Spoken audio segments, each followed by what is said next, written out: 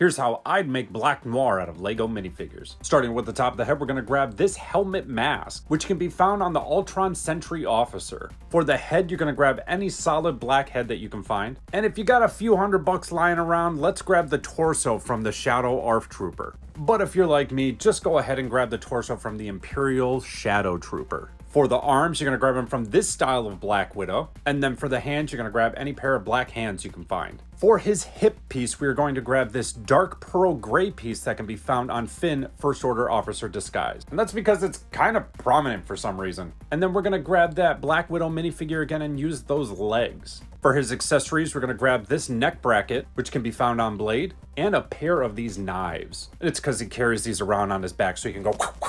And then his last accessory is going to be this bunny, which can be found on this minifigure from Series 20 or other sets like the Sesame Street set. So this is who we were trying to make, and this is who I came up with. But let's go expensive here and let me show you the definitive style of Black Noir. Like and follow for more.